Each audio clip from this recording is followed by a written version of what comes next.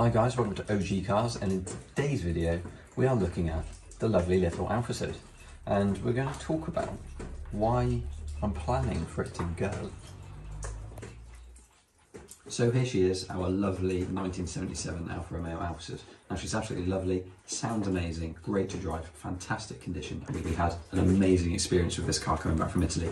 I won't go too much into all of the stuff on this car because we've already done that. We've got the Italy trip number 2, and we've got the introducing video where we did this, and we've got the service video as well. So if you guys are interested in that, go back and watch those videos on the car.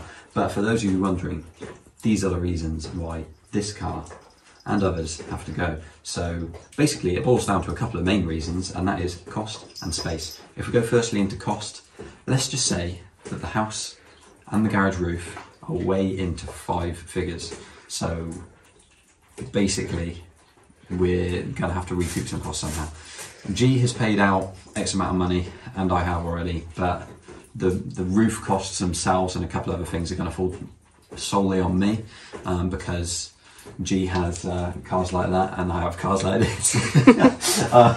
But ultimately, I'm not trying to be harsh. She's paid for it. She has paid for a lot of stuff, and so have I. But ultimately, we have to recoup some costs somewhere. So that's the plan: is sell some cars and pay for more on the house. We've got to make some adult decisions, and we have a lot of cars already. Like I miss the Audi, I miss the Wartburg. I miss the Fiat 126. I've never driven it, and I miss it because it's in my garage and I just haven't been to it for ages. The last time I went to it, I had to move it out of the way to get the Panda trailer out. That's all I've done with it, and it's a bit sad really. So I need to sell some stuff and move some stuff that I already have back over here at some point. So cost, yeah.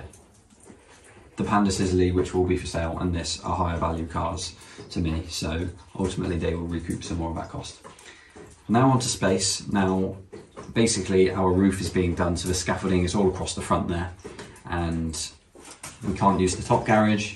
We can barely get as many cars around here. We need to leave some space for all the builders and all the rubbish and everything while it is waiting to be cleared up. So until all of this stuff has cleared and gone, we need to get rid of some stuff now so that we can move around. So this and the Sizzly are going to go. The Sizzly's out there, which, you know, is, I'd like the Sizzly to be in a garage as well, but basically both of these was...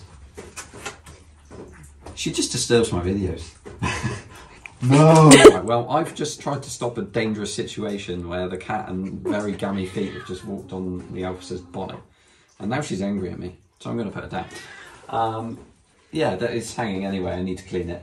We did drive it out to do these pictures for a Car and Classic advert for the auction, and since then I drove it back, washed it underneath. I've religiously washed this underneath every time I've driven it out, which is very unlike me. But yeah, it's been a bit dusty and everything, so I need to clean it off properly. But let's talk about the auction actually. So the auction, we had the pictures, we put it all up, they did their write-up on Car and Classic, and it went up and it finished last night at 5,200. Which ultimately wasn't what I was looking for. I was looking for a bit more. It does owe us more than that anyway. If any of you guys are genuinely interested, do drop me a message, because I would consider an offer over that.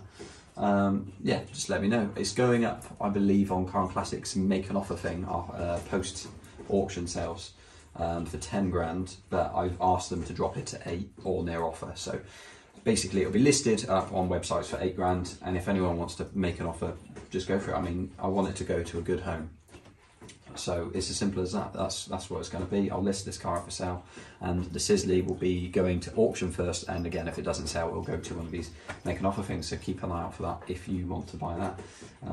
But yeah, that's it. The auction has ended, and it did sell for what I wanted to be, so it'll be going up for sale on the classifieds. So if you guys are interested in that, please go and check it out. Thanks very much for watching this video.